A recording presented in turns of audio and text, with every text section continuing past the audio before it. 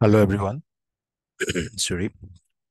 We are going to discuss very important facts in this class, as well as some questions, answers of our ongoing APSC mains model question answer session of this question paper 5. So first, water stress in India. From this picture, আপোনালোকে ধৰিব পাৰিছে যে 600 million Indians are facing high to extreme stress over water. Now, some data are like India has 4% of the world's freshwater, which has to cater 17% of the world's population. So India's world freshwater 4% আছে, but kintu that has to cater 17% of the world's population because India has 17% of the world's population and approximately 600 million people, or roughly around 45% of the population in India is facing high to severe water stress. So around 45% of our Indian population is facing high to severe water stress. That is almost 600 million people. Now, as per the report, 21 Indian cities will run out of their main source of water. And what is the main source of water? Groundwater. Okay. So it was a report published by 2020, but this is now also relevant. And then nearly 40% of the population will have absolutely no access to drinking water by 2030, and 6% of Indian GDP will be lost by 2050 due to the water crisis. So this is the water stress in India, and about it some data. Now, as per Niti Aayog report that released in 2019, India is facing the worst ever water crisis in the history, and this disastrous water crisis has been creeping up on us for years. Water tables have declined precipitously, means even by the thousands of feet in some parts of Punjab, Haryana, and Andhra Pradesh, tanks and wells have drawn dry. So water tables have declined precipitously. মানে হৈছে কি আমাৰ যিটো water table আছে বহুত তললে গৈ আছে, বহুত মানে সহজকে ক'বলৈ যে শুকাই গৈছে, মানে পানীখিনি দিনে দিনে বহুত কমি গৈ আছে, আৰু সেইখিনি স্পেচিয়েলি পাঞ্জাব, হাৰিয়ানা আৰু অন্ধ্ৰপ্ৰদেশৰ নিচিনা ৰাজ্যখিনিত দেখিবলৈ পোৱা গৈছে. And we all know that most of these states are having semi-arid kind of climate. Then some rivers have shrunk while other smaller ones have completely died. ঠিক আছে, বহুত পানী নাইকিয়াই হৈ যায়, বহুত আমাৰ যেনেকে আমি if we go through the peninsular India's river, then maximum of rivers dried up. Then the question that can be framed from this data is that discuss the current status of water bodies in India and what are the major issues affecting their distribution and utilization. So you know, Ministry of Jal Shakti, আমাৰ এটা ministry আছে জল শক্তি বুলি, সেইটো এটা report publish কৰিছে, release কৰিছে, আৰু সেইটো হৈছে first ever water চেন্সাছ, water bodies চেন্সাছ। মানে ৱাটাৰ বডিজ সকলৰ ৱাটাৰ বডিজ কিমান, ৱাটাৰ বডিজ গম পাইছে আপোনালোকে নিশ্চয়। আমাৰ ৱাটাৰ বডিজ বুলি ক'লে আমি কি বুজো?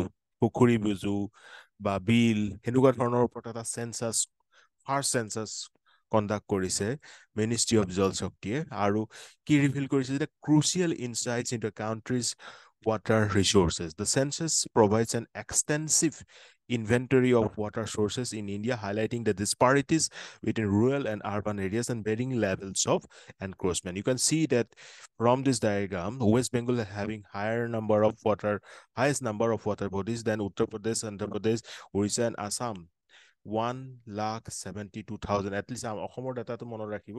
অসমত কিমান ৱাটাৰ বডিজ আছে? মিনিষ্ট্ৰি অফ জল শক্তিৰ ফাৰ্ষ্ট এভাৰ চেন্সাছৰ পৰা আমি গম পাইছো 1,72,492, 1,72,492, and Assam is at which position?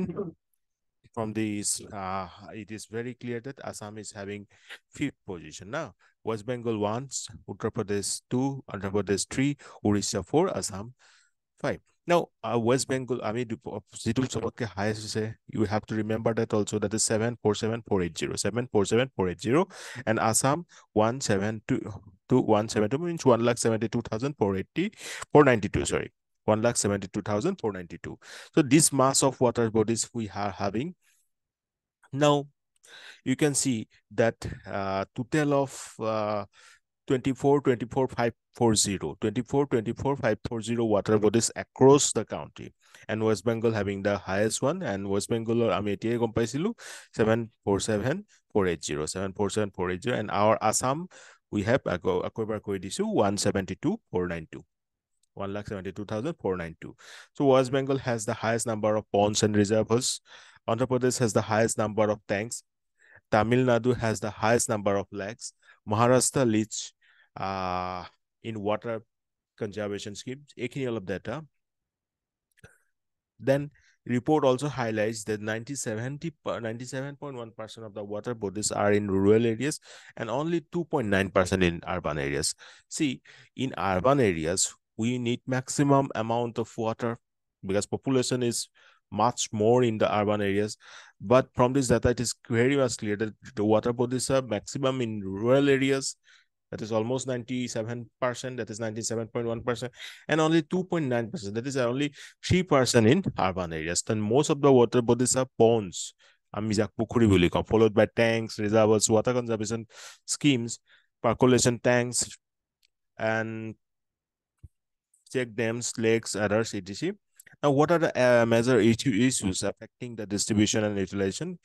Kiki karone eibilak hamar distribution data disparity dekha koa goise. First of all, encroachment. The census has collected the data on the encroachment of water bodies for the first time, revealing that 1.6% of all enumerated water bodies are encroached, and with 4% of encroachment in the rural areas and the remaining 4.6% in urban areas. Urban areas, jot neki water body সংখ্যা বহুতে কম মাত্রা আমি দেখিছিলু যে 3%, 2.9%, মানে almost 3% হে আছে water body urban areas আৰু water আমাৰ rural areas 97, কিন্তু encroachment urban areas বেছিকে হৈছে, right? 4.6% encroachment হৈছে urban areas আৰু 4% হৈছে rural areas. So এই encroachment to বহুত এটা significant role play কৰে in bad sense, of course. A significant percentage of encroachment cover more than 75% of water bodies areas. Then pollution and non-potable water sources around the city are also polluted due to the direct discharge of domestic sewage into the drains and canals. Eto eta dangor problem hoy. Direct discharge of domestic sewage into the drains and canal is a major problem. So pollution and non-potable water. Then farming practices, changes in farming patterns lead to the consumption of more water for irrigation, and also change the soil profile because of the use of fertilizers.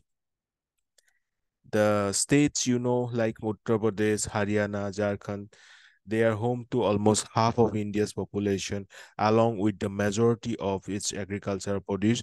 There is also a lack of interest in maintaining India's traditional water harvesting structures. So, বহুত ক্ষেত্ৰত ইৰিগেশ্যনৰ ওপৰতে depend কৰা হৈছে, আৰু সেইটো এটা মানে এনেকুৱাকৈ ডিপেণ্ডেবল হৈ গৈছে যে সাপোজ আপোনালোকে বহুত বেছি ফাৰ্টিলাইজাৰ ইউজ কৰিছে, ফাৰ্টিলাইজাৰ ইউজ কৰাৰ কাৰণে অফক'ৰ্চ চইল প্ৰফাইল যিটো আছে তাৰ ওপৰত এফেক্ট পৰিব, আৰু চইল প্ৰফাইলটো এফেক্ট পৰিলে ইয়াত আৰু মানে যিমান ৱাটাৰ লাগিছিলে তাতকৈ হয়তো বেছি ৱাটাৰ প্ৰয়োজন হ'ব।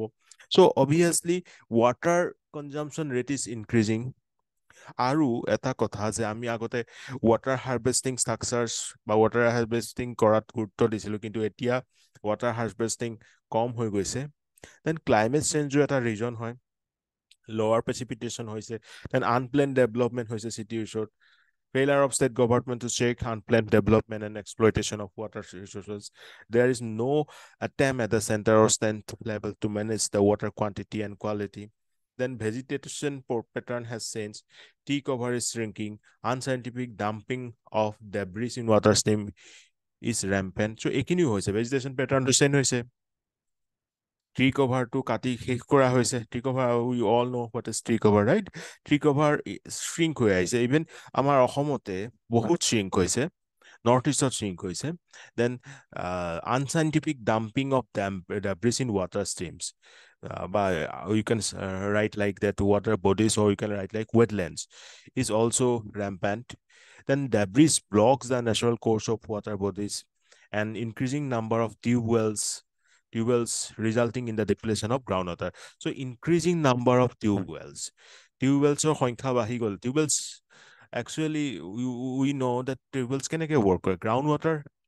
Groundwater extraction কাৰণে আমি টিউবৱেল use কৰো. We use tubewells for groundwater extraction. So if the number of tubewells is increasing, then what happened? The depletion of groundwater will happen. So what will be the measures? First, groundwater management is of utmost importance in urban areas where 50% of water is drawn from ground, right? So groundwater management বেছি গুৰুত্ব দিব লাগে. As for example, encroachment of floodplain, groundwater reserves are areas to work with. Then এইবিলাক এৰিয়াত কাম কৰিব পাৰি না, ground water research কেনেকৈ কৰিব পাৰি সেইবিলাকত গুৰুত্ব দিব লাগে. এনেকৈ ফ্লড প্লেইন এনক্ৰচমেণ্ট এইটোৰ ওপৰত কাম কৰিব লাগে. কেনেকৈ এনক্ৰচমেণ্ট আমি বন্ধ কৰিব পাৰো, how we can stop the encroachment, we have to focus on. So these are the area where we can work for groundwater management. And loss of green cover in urban areas and heat island affects our regions for depleting water sources. So for that, what we can do? Urban forest needs to be created, like in Mumbai. আপোনালোকে নেটত চালে গম পাব, বা যিসকল গৈছে গম পাব, আৰবান ফৰেষ্টৰ কনচেপ্টটো তাত ডেভেলপ কৰা হৈছিল. আৰবান ফৰেষ্ট মানে কি হৈছে? এখন চহৰখনত যেনেকে মানে ফৰেষ্ট মানে আমি একদম এইটো ক'ব বিচৰা নাই যে you R creating a kind of national park, or you কেন চে wild life century. It's a kind of urban forest. একটুকুৰা urban area, তাৰ ওচৰত আমি এটা forest artificially grow কৰাইছো. So that is known as urban forest. Okay, so we have to work on these issues. Even in Guwahati also, current status is okay, but after a few years you will see that how the Guwahati is growing and how it will impact it with less green cover. So we have to think about it right now. We have to plan for urban forest kind of activities near Guwahati also, and other towns areas like Jorhat, Dibrugarh, so that this type of problems will not occur. So loss of green cover in urban areas and heat island affects are the regions which can be said that which can be means which are the main reason actually for the depleting water resources, and that can be tackled with activities like urban forest development. Then the Ministry of Water Resource must reconfigure its relationship with other ministries and departments like urban development, local self-government, environment. Enhanced integration and coordination are needed through effective land and water zoning regulation that protect urban water bodies, groundwater sources, wetlands, green cover, simultaneously working to enhance the wastewater recycling. See, also we have to focus on wastewater recycling. Remember, we are talking about gray water, okay? Except we are not considering that the water from toilet. Except toilet, we can recycle the other water. We can reuse the other water. We have to focus on those technologies, and then water research activities we have to target, right? And rainwater harvesting, this type of traditional structures should be adopted. And focus, what should be the focus?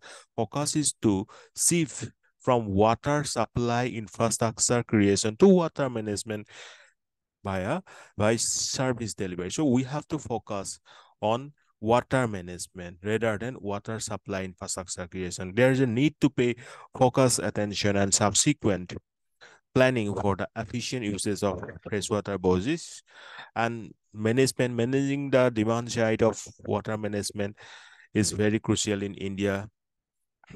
You know, India cannot increase the per capita availability of water. It is constrained, but still we can tackle this. Per capita, you know, আমাৰ প্ৰতিজনৰ কাৰণে কিমানখিনি থাকিব লাগে water.